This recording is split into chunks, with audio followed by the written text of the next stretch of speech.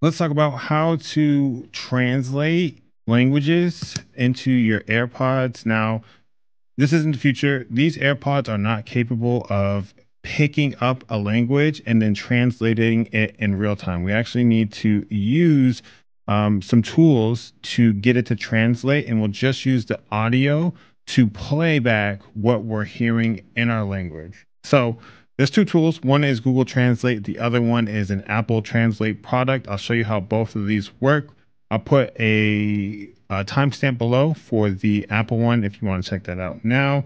But it's super, super easy, right? So let's say that we are translating from Spanish to English. Well, we want to make sure that the Spanish is on the left side. All right, so just to demonstrate this, what you would do is press this record button, and then I have this Spanish movie queued up to get some Spanish language, but we'll press this to record, and somebody would start talking.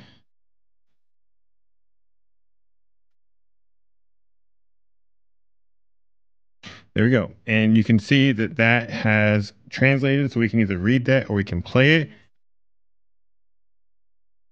Perfect. Now, if you are wearing your AirPods, now obviously that would translate into your AirPods. So this is the Apple Translate product. It's pretty cool.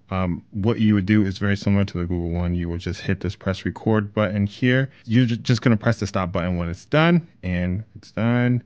And now here we can again play the message that we want.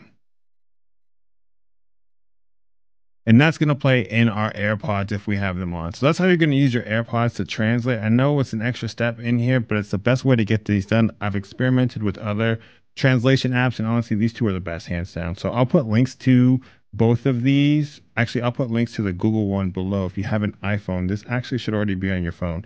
You would just search for the translate option. So I hope this helped. If it did, if you could, like the video, subscribe to the channel, and I'll see you next time.